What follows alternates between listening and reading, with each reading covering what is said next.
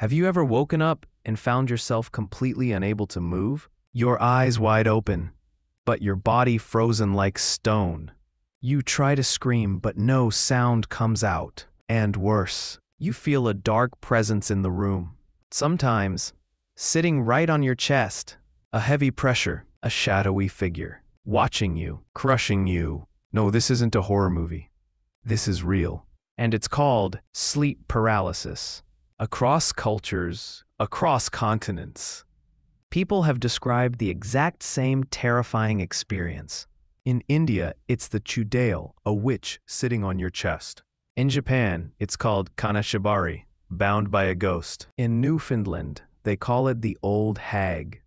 In Africa, it's blamed on evil spirits or curses. And in Western culture, it's often described as alien abduction. But what really is happening to us? According to neuroscientists and sleep experts, sleep paralysis is a very real condition. It happens during the transition between sleep and wakefulness. When your body is still in REM sleep, but your brain begins to wake up. In REM sleep, your body is paralyzed by design, so you don't act out your dreams. But in sleep paralysis, the system glitches. Your brain wakes up, but your body stays frozen. You become aware, but you're still dreaming. The result? A waking nightmare. Your mind fills in the gaps, and it often does so with fear. Your brain, still half dreaming, creates hallucinations.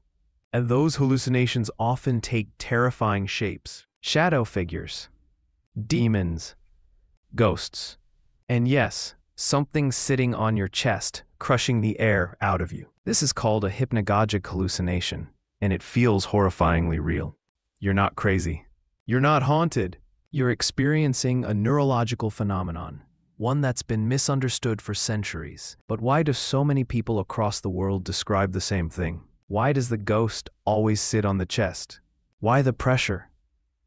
Why the shadows? Science has some answers, but it doesn't explain why the same nightmare haunts people across languages, beliefs, and generations. Is it a biological glitch? Or are we tapping into something older? In ancient times, it was believed that these episodes were caused by demons stealing your soul, that your spirit was caught between life and death. Even today, some cultures still perform rituals to protect sleepers from the night visitor. And here's a strange fact. People who sleep on their back are far more likely to experience it. Coincidence?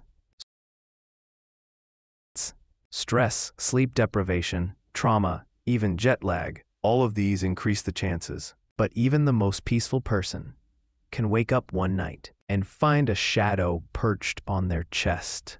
It's real, it's terrifying, and worst of all, you can't move, you can't scream, you just wait until it lets you go.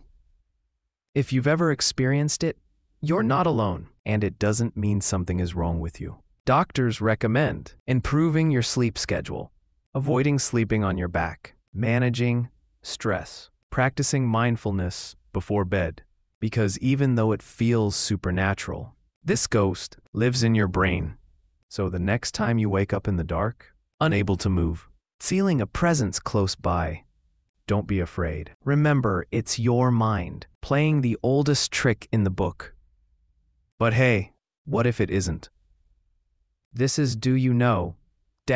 Where mystery meets science, and your nightmares get just a little more real. Subscribe for more strange truths, facts you've never heard, and the mysteries that keep you up at night.